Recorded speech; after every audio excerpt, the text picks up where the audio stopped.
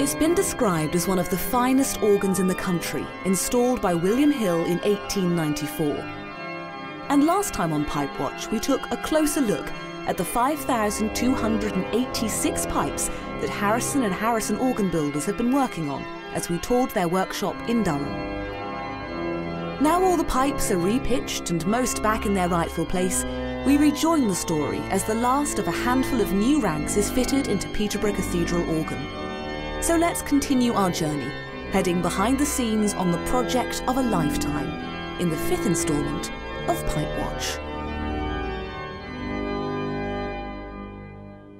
It's no mean feat transporting organ pipes up and down the country. As usual, the final rank to be fitted arrived in the back of an articulated lorry from Harrison's workshop in Durham. From there, the pipes were unloaded and winched up to the triforium to be fitted.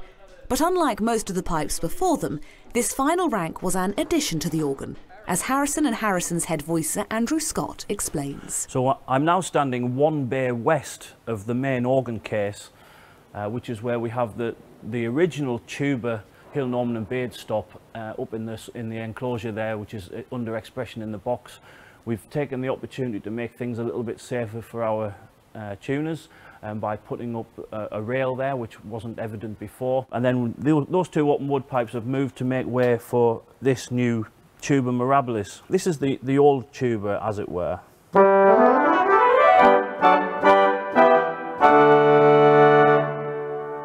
And here is the new tuba.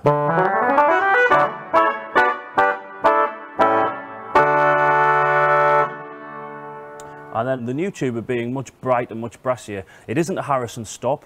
It would have been wrong to put a very Edwardian Harrison fat tuba on this organ.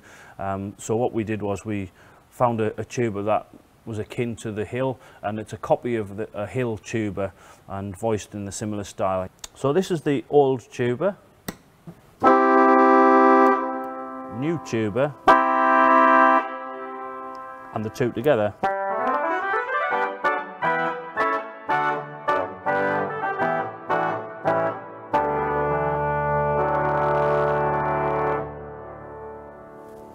Here's the tuba in context. So one might announce the hymn with this new, rather brilliant stop.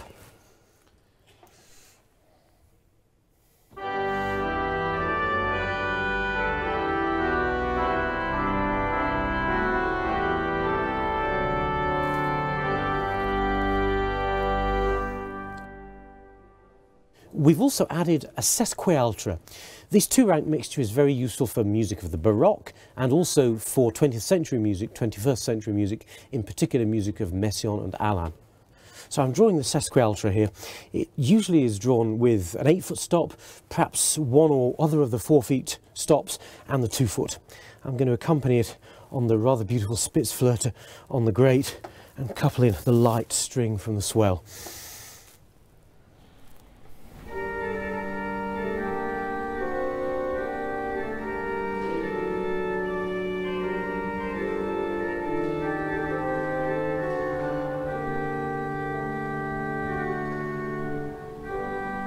A new sesquialtra, tuba and open wood are now to be found on Peterborough Cathedral organ.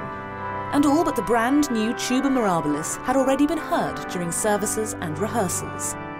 That last rank of pipes, however, was saved for a special occasion, the final hymn of the Advent procession. In some respects, this is the end of Peterborough Cathedral organ's journey. Finally, all 5,286 pipes have been repitched and some new ones added along the way. But that's not where Pipewatch finishes. Join us next time to find out what the choir and congregation make of the new improved instrument, and to hear side by side the organ then and now. That's coming up on the next and final episode of Pipewatch.